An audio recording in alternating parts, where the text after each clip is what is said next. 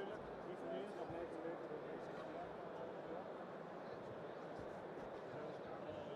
Zoals je ziet, lekker lang. Kan er ook lekker mee. Naar mensen toe. En laten we het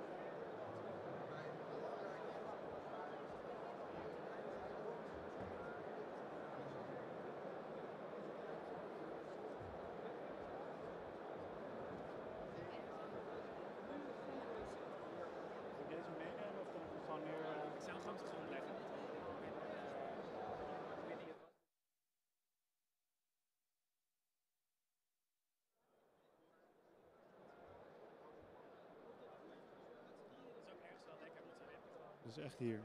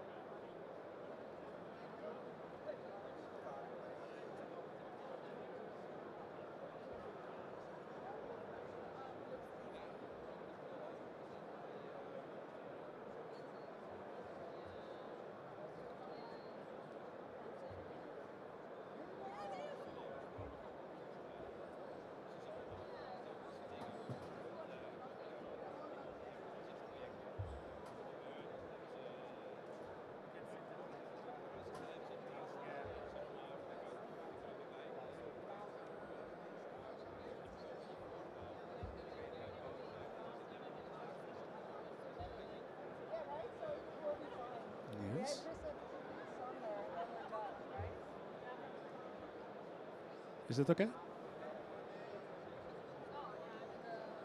was directed here, so. Oh yeah, and I was good to sit in the middle, so yeah, okay. Yeah, now watch out, there's water. Oh, okay. Yeah.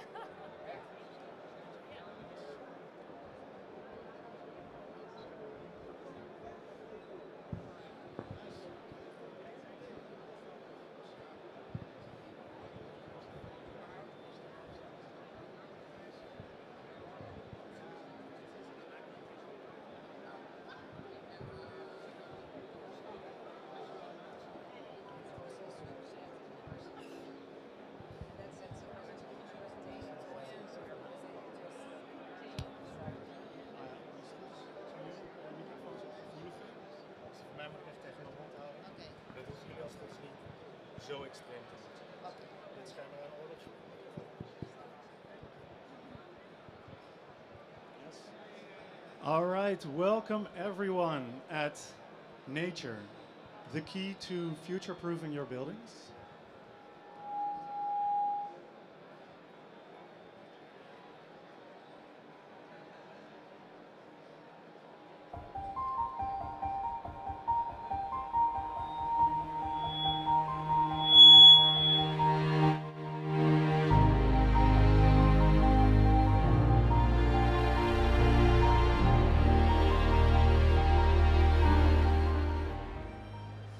Yes, welcome everyone here live at the Provada 2022, but also dialing in at home digitally, because this is also a webinar. So know that we're recording this as well.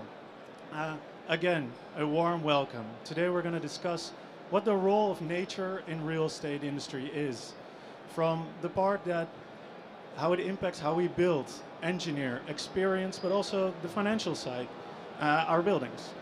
And to structure this very broad topic, we've determined three themes that together with these three speakers we will discover. The first is politics of nature. So we see that regulations are actually impacting and changing and demanding more and more from buildings. At the same time, the public also has a very strong opinion on this. So how to deal with this in this day and age. The second theme is nature by design. So how can we actually look at our designs differently and from the start incorporate nature, and can it help us create buildings that can adapt with climate change? And the final topic is the long-term value of nature.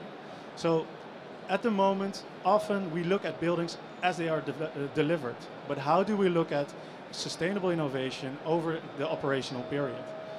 And to guide our topic here, or our discussion here, we've invited three great speakers.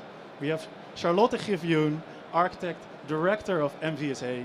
We have Oindrila Ghosh, Solution Architect at PHYSEE, and Sander van den Heuvel, Head of Acquisition at Roundhill Capital. During this conversation, each topic will be addressed 10 minutes, during which I can imagine that you might have some questions. We'll look if we can get them in during those 10 minutes per topic, but otherwise save them for the end, and then we'll give the floor to you. If then still there's not enough time, we will have drinks at 4 o'clock at our cocktail party, so just approach us directly. And now to kick things off with the first topic, politics of nature.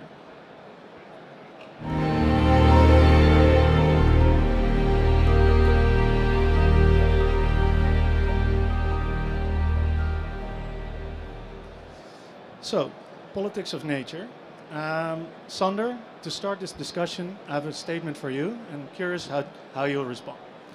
Complying with regulations is not enough to set yourself apart in the current real estate market. Companies should be leading from their own vision on ESGs to attract funds, tenants, and remain relevant.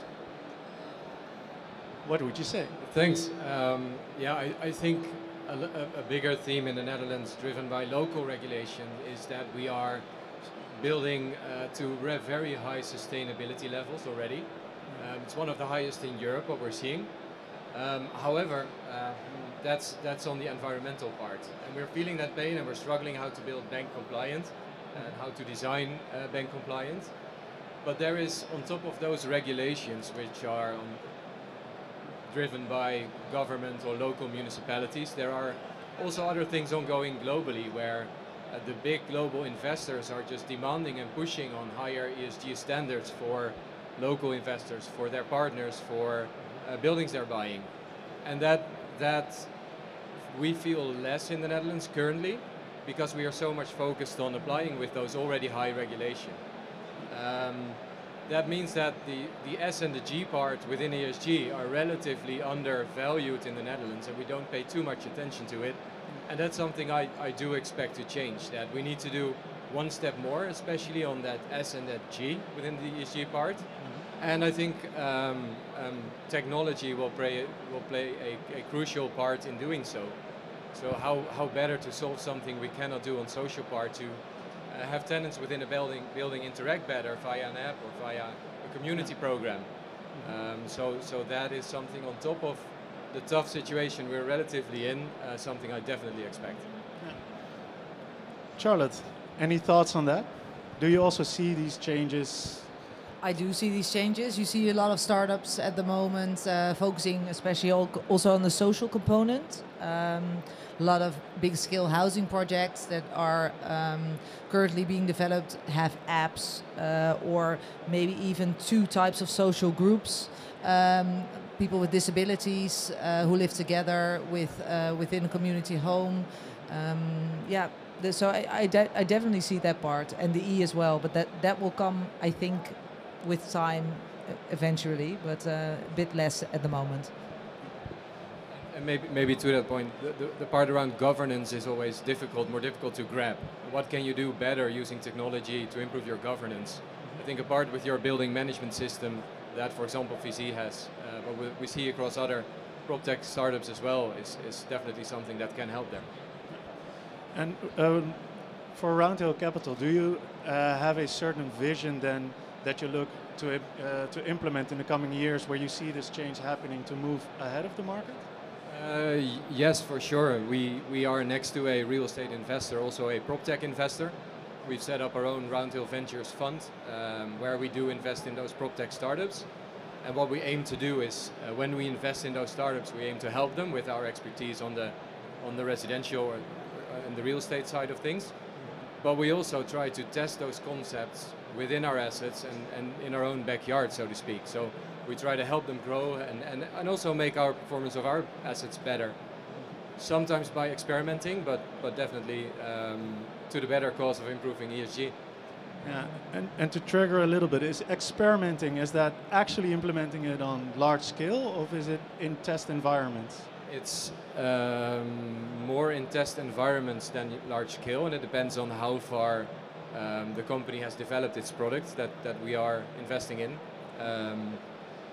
But in principle, both. If something works, we aim to roll that out across the 5 billion of assets we manage in Europe.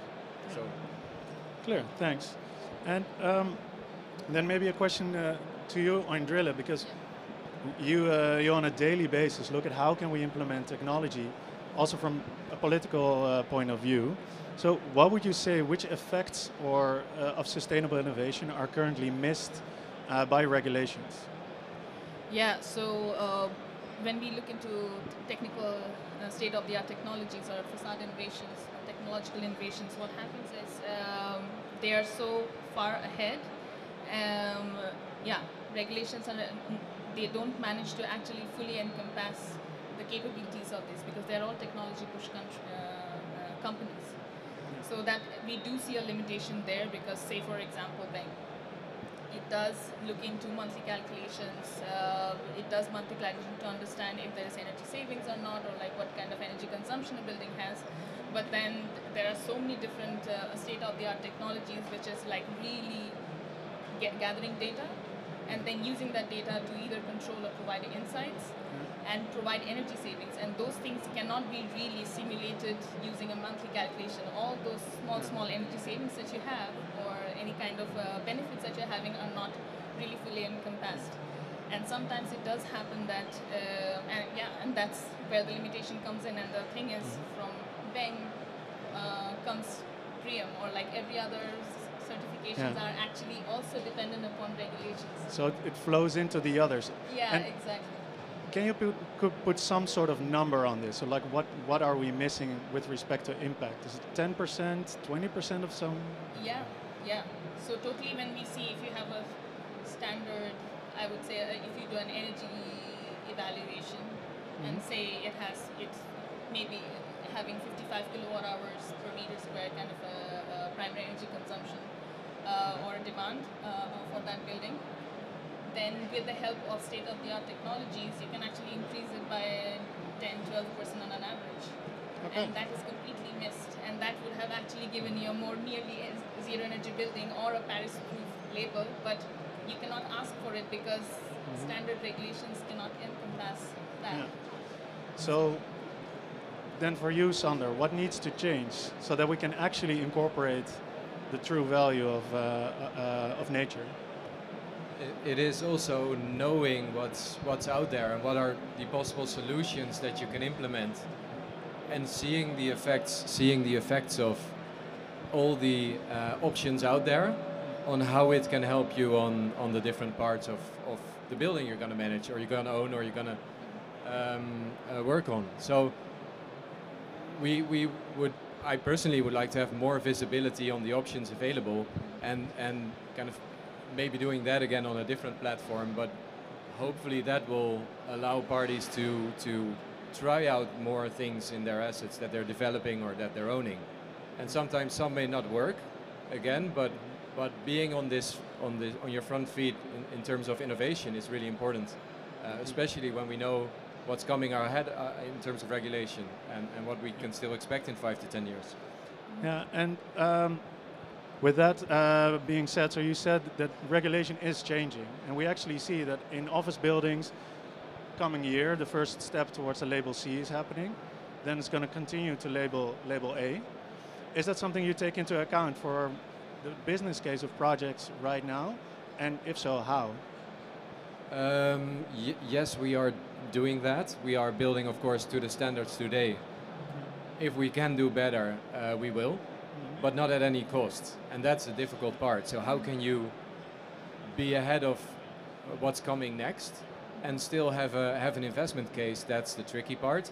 And for that, we need to have some evidence or some reliance on energy savings we can apply by using a certain construction technique or using a certain building management system. Or that is really important to see, but also to believe in and just say, okay, we're in this together, and we're gonna, with our partners we work with, implement those technology options in our buildings. And we just assume, because that's what we currently think is our best guess, we're going to save 20% on energy going forward. And on that basis, you can also assess the impact on valuation. And we do see a lot of parties in the market struggling with this. Yeah. So if the 20%, also to your point on certification, if the 20% isn't yet evidenced, it's really hard to take into account by parties generally in the market. Yeah, and I also think, like, when we look into these kind of technologies, it's not always just about energy, right? And we always face this issue that some of these savings are operational savings as well, or then we are looking into comfort, which is kind of harder to quantify, but then we know that it does affect productivity. It does, in the end, would help improve as a tenant. From the tenant's perspective, will give them benefits or profits through making their employees more productive, but it's harder to quantify it, and people want to make a business case out of it, and it just becomes harder every day. Yes. I'm going to cut you off here. Yeah. I know we can talk a lot longer on this topic, but we've actually reached the end of the 10 minutes. Okay. And if there are questions, please keep them in mind. We're going to have drinks later. You can ask them directly to them, or at the end, we'll get some time. But now on to the next subject, nature by design.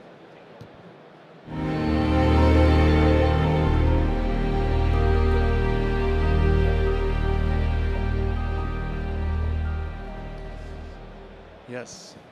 Charlotte, a statement for you. Buildings are often seen as static objects, and as such not capable of adapting to changing weather and climate conditions. The most efficient buildings, however, now and in the future are dynamic and work with nature. Yeah, I fully agree with that statement. Yeah. We are currently incorporating more and more green in our buildings. One of the examples actually is Wonderwoods. I don't know if everybody knows it, but it's a project we're currently developing in Utrecht. It's right in the middle of the city center, and we're actually building a hectare of forest on a building there, together with MVSA Architects. And the nice thing about the project is that it's not only about enjoying nature for the people who live there, it also helps a lot with energy savings. We're 65% down on energy consumption, but we also provide 15,000 kilograms of oxygen every single year, and also adapt a lot of CO2, of course. So that the incorporation of green is not only a thing that we it's not only nice to have, I think it's a must-have. So nature will stay a part of our city, will stay a part of our daily life. To have a place for everything that flies around us, I think it's very important. And then to come a little bit back on what we just discussed, was all this based on needs from regulation, or? No, this was not based on regulation at all. Actually, the only thing we had was that the city said, "This is the urban health quarter. Give us a healthy building," and so that could be everything, but a healthy building for. So we decided to make a healthy building not only for people but also for the city, also for the world in that sense, and the animals around it. It hosts 35 species. Everything from birds to bees. So it's actually fully incorporated nature project in that sense. Yeah, and so you say it's a healthier building. What makes it so healthy other than the word nature? Well, it makes it a healthy building. It's also well platinum labeled. So it is also a proven sufficient building. We, of course, don't know the data yet if it really is as healthy as we expect it to be.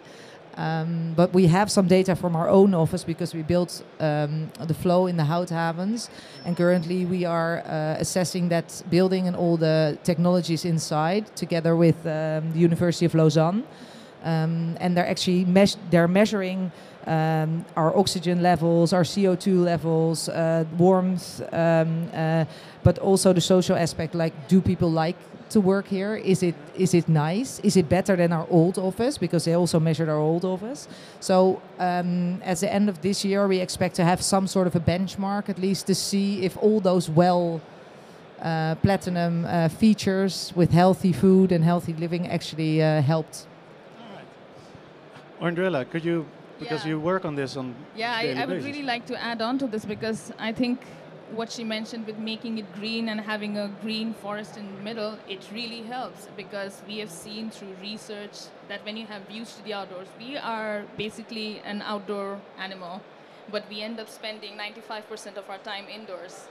And therefore, being able to have these kind of green trees and nature outside right in the middle of the building, and being able to see that on a daily basis, you really, really improve productivity and health of the occupants. You don't, it's something unquantifiable in a way, but through benchmarking studies, we have already seen that it reduces sick leaves by at least 3.5 days per year per employee.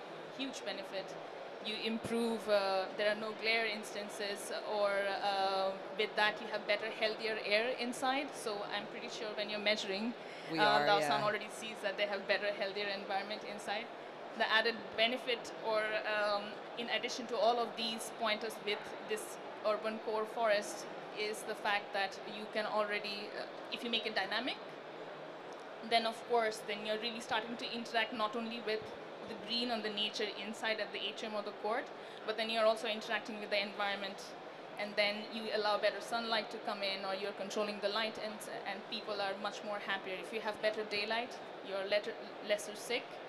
You have, on a median productivity level basis, 3.5% lesser productivity loss. That was also a survey done by Carnegie Mellon. So there are quantified research that says that making green buildings will, in the end, make people healthier.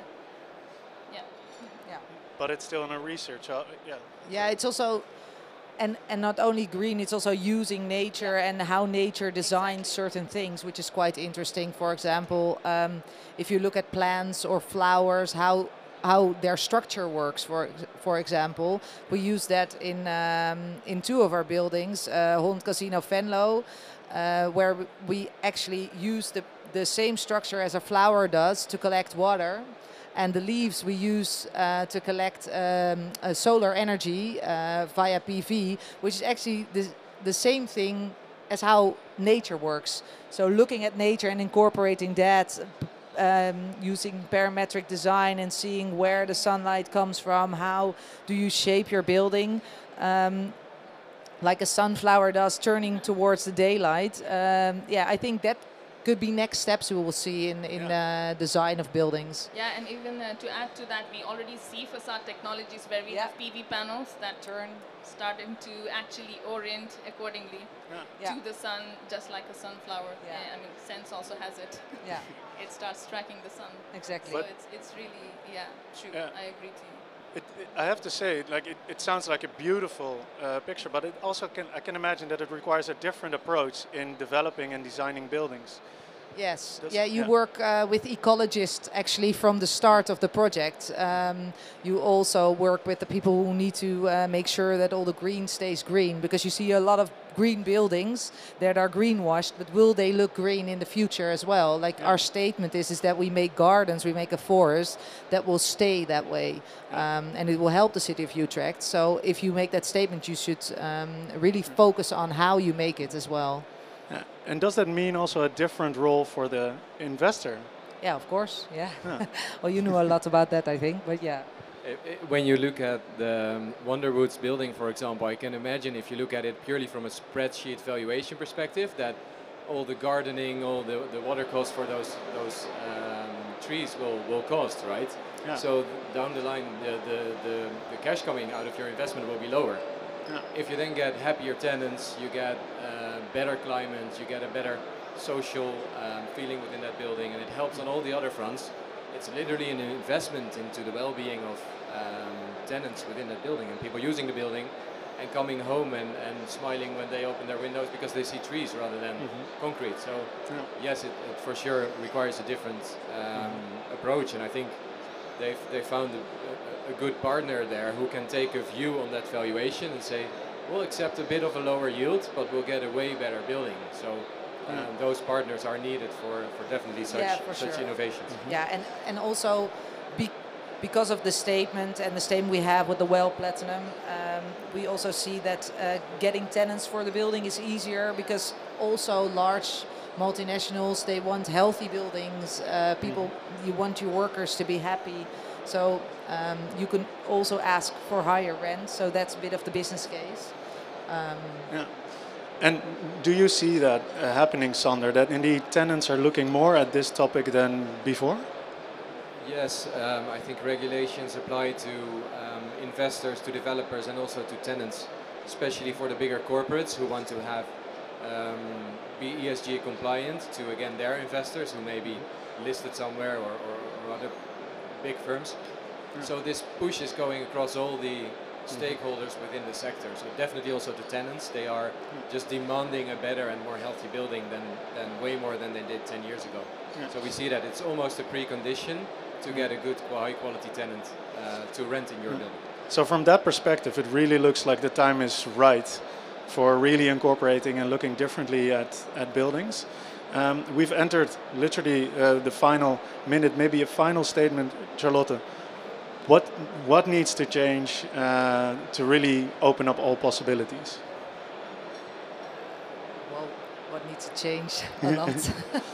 No, I think if we stay in dialogue also with our investors, I think that's the best thing we can have, because you need each other to make things happen. So let's please keep nature in the foreground of our minds when we all design or build. I think that's our main, should be our main goal. Let's make that happen. All right, so that's the end of the second topic. Again, we could have continued talking, but we're on to the third and final, the long-term value of nature.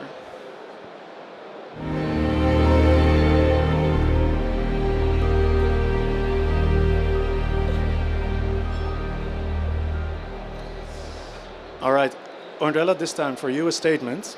The current market focuses a lot on development costs rather than the operational costs and the footprint of buildings. This needs to change to actually make our industry sustainable. Yeah, so one thing that we already know or we talk about a lot is we say that the building and the construction industry is responsible for 40% of the carbon emissions, right? So out of that 40%, 28% is actually operational carbon emissions and expenses. And typically, as you were mentioning, yeah, we really do see that with typically with certifications or regulations, we do everything to deliver sustainable or energy efficient building. But the post-occupancy evaluation and really looking how what we have designed is actually performing up to the standards or not, or what are the faults that are actually coming up or not really taken into account. And when we actually start taking that into account and really start monitoring and controlling the operational part, then we can actually start addressing this huge 28% out of the 40, right?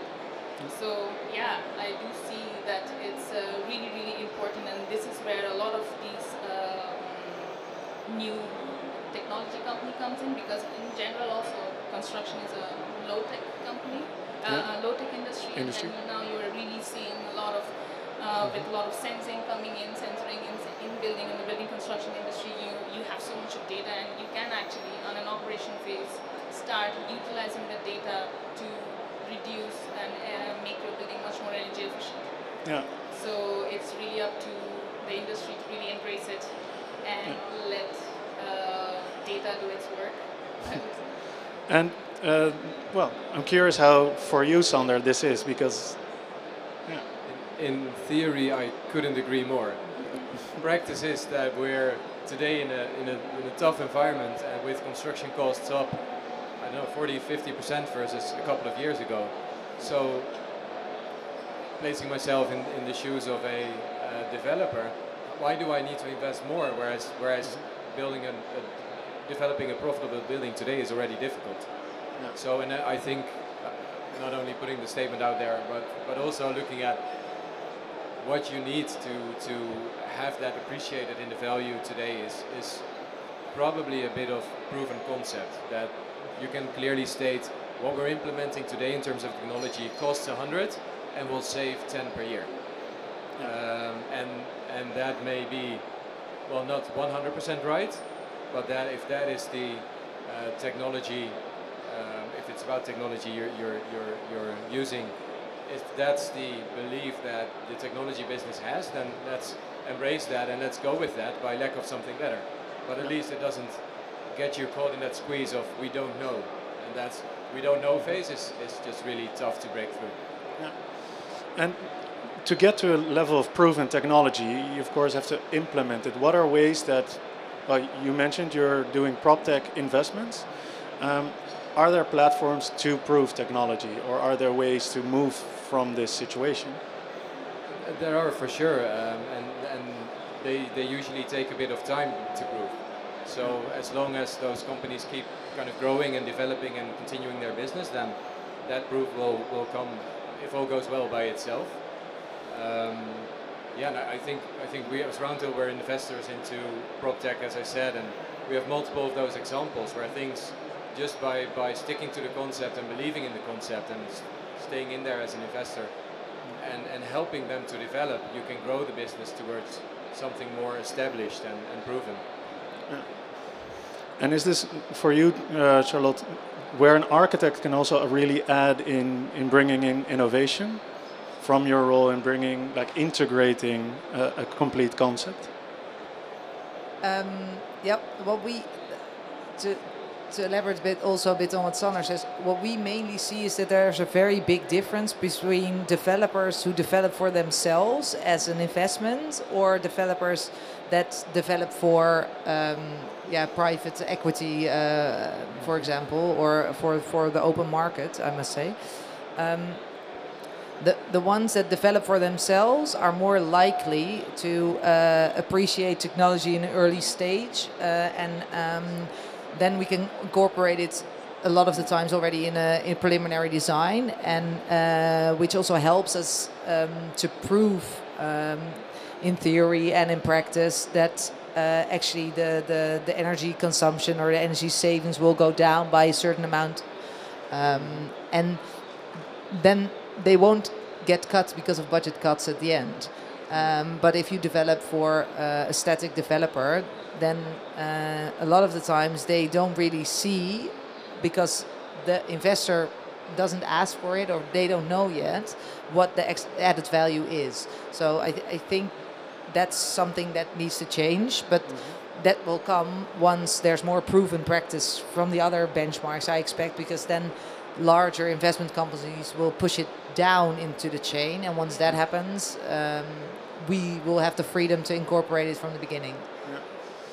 So maybe it needs to become more of a regime, and also the fact again, it kind of comes back to the first topic that you're talking about, like really nudging the certifications and regulations to also standardize it a bit more, or at least open the conversation to allow for these kind of technological innovations, so that people are, or developers who don't want to innovate has to innovate and then adopt such technologies, rather than be only depending upon visionary investors and architects who believe in it solely and make it a part of their whole design process.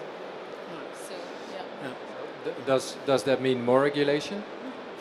No, more open-minded regulation, I would say, or more change in the landscape context. So it would, again, I believe, the whole landscape context of tenants wanting more out of a building would allow, and with climate change happening, there's already, we see with Paris Proof, they really put a really hard label, and then people are trying to achieve that. So these kind of landscape contexts should urge companies or regulations to also change and modify. And it seems like a two-pronged process, where not only the industry in itself pushes it through self-motivated investors and developers, but also from the regulation side, so the people who are not the technology pushers catch on to the regime, just to be able to comply and abide by it. So in fact, more flexible or more open certification, maybe leading to the same, maybe GRESB label, for example. Yeah, exactly. So for reaching GRESB label, I think right now it's all about BREEAM, right? Yeah. So maybe other smart building certifications should be starting getting considered, so that all the other aspects of smart technology that can really help with not only energy savings or development cost or increasing your rent premium, can become more mainstream, and then people adopt it better. So open-mindedness and educating the I market. think generally that is best. Indeed. But isn't the industry then open-minded? Yes. No, I think the building industry is very old school. Yeah. So they're open-minded, but everything is done in a certain way. So I think there's a lot to achieve there. And who has the ball there? Who can make that change? I think everybody on their own. Like I think you can make change. Like we can push it as architects to go build modular, more wood, biodiverse. We can push it from that side. But I also think that contractors should push themselves to become more innovative as well. We have a NOx2 problem, as everybody knows. I think all electric building sites, for example, could also happen. That's not my expertise, but I think there's a lot of opportunities in all kinds of different ways where everybody can be innovative in their own field. Maybe a response to that from the investor side? I fully agree, and it's embrace the technology as a sector and do more and have more kind of out there what the options are, as in for the architect, for the developer, for the investor, and how it likely helps you. And that embracing I don't see yet sufficiently going on, and I would love to see more. I couldn't agree more, Sander. Let's embrace the technology and look to the future with more sustainable buildings. Thank you. Can I first get an applause for our speakers? Thank you very much. Yeah, we're in the final dying seconds, but we're going into the question round. So, does anybody have a question for these three regarding either of the topics we've just discussed?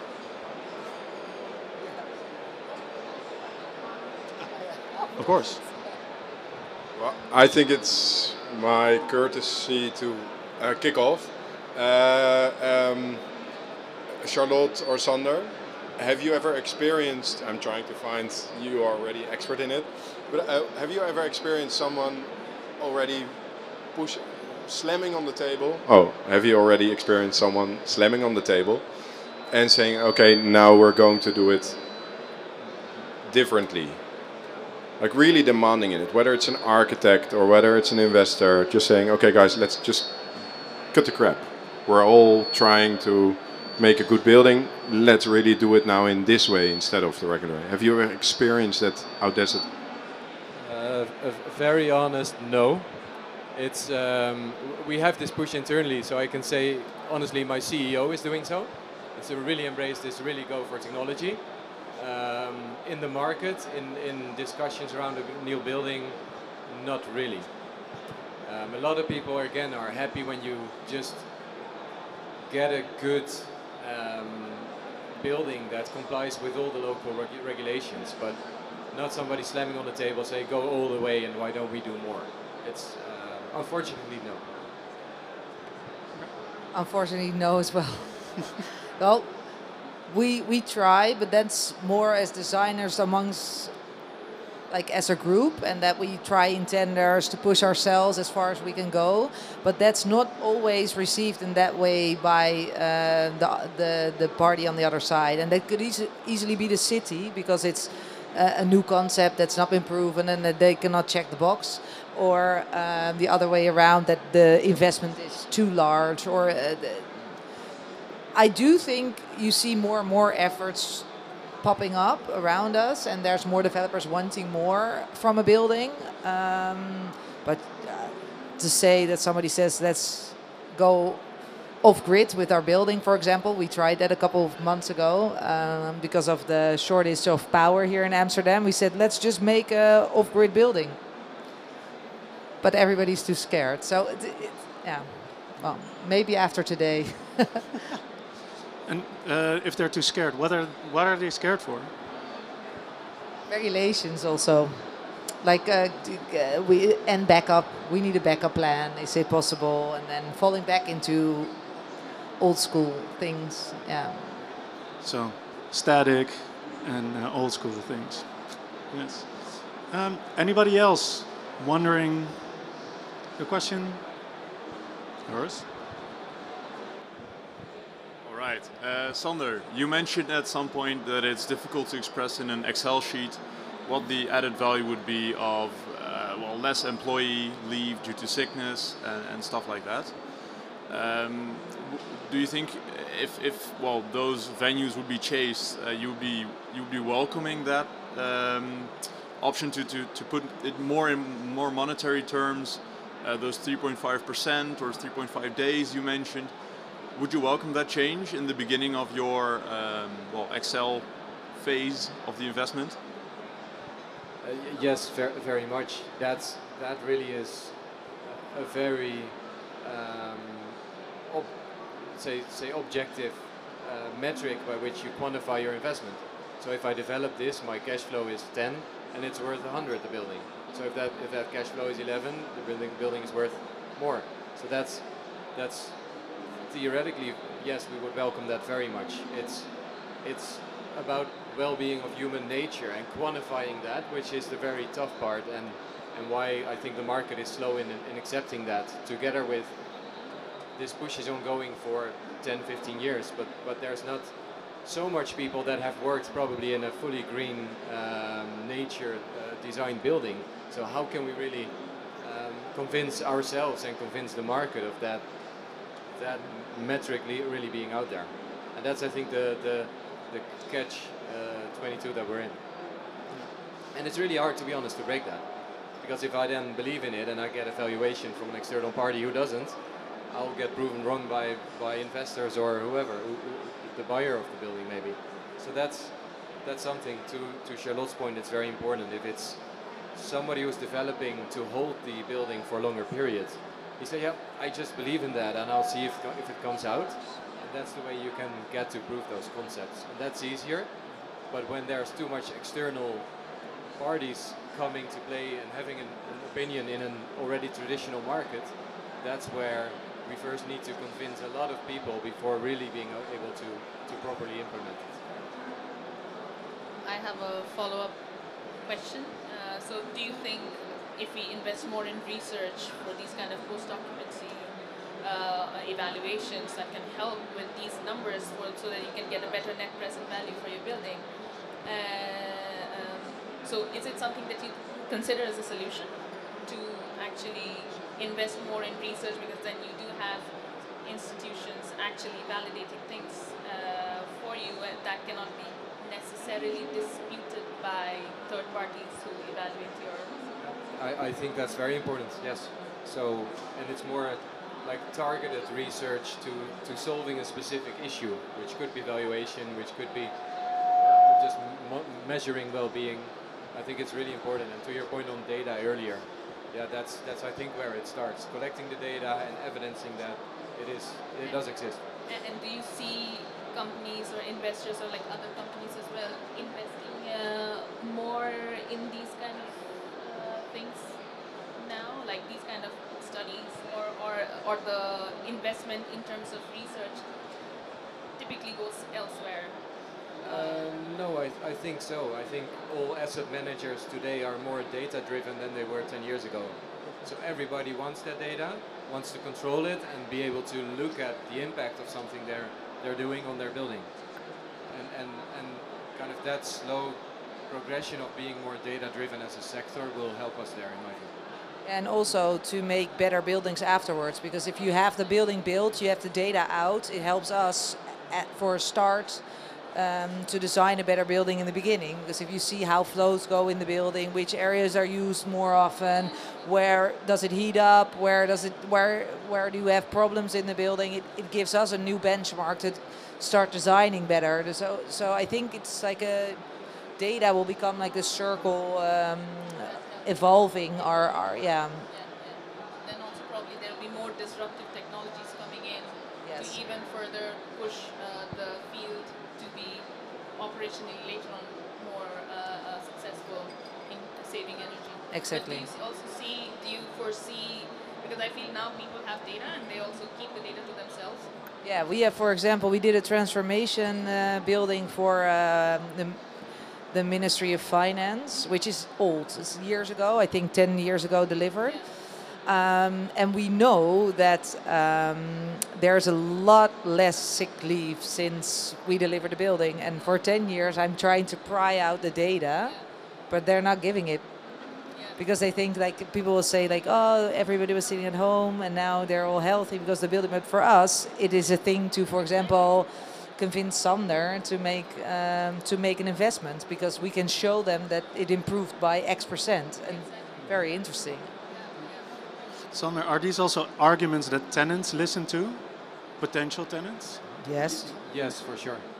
Yeah, very important arguments. That's all about giving, for an office building, giving your employees a place where they can work safely and be healthy, and everybody wants their employees to be healthy, right? So, yes, very much, and such data would definitely help. So maybe you would even think of a platform where this data gets shared. Yeah, exactly. Maybe on an anonymous basis, that you don't need to say my company has a sick leave of X.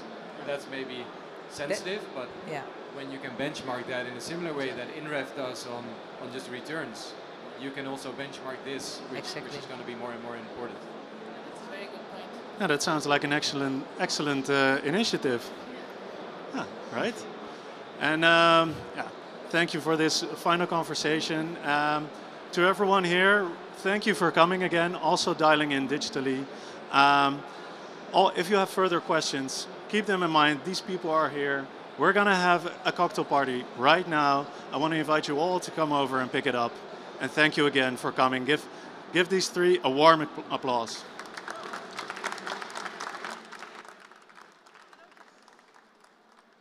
And we have some gifts before you leave. Thank you. Yeah.